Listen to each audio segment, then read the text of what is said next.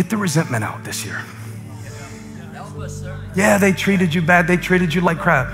What you gonna do? Beat them up in the mental gymnasium of your own misery, and eventually they're gonna get a transported signal that you're mad, and it's gonna, no. You're gonna get an ulcer, and a doctor bill.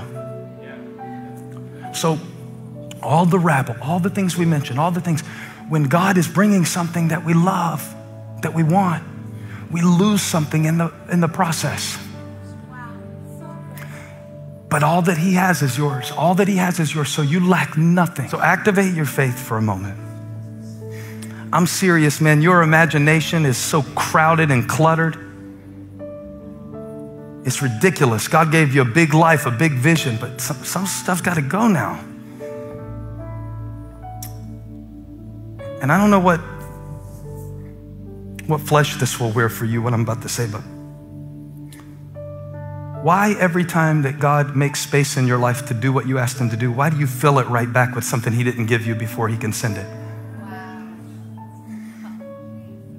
Why do you keep cramming your day like that? What are you doing?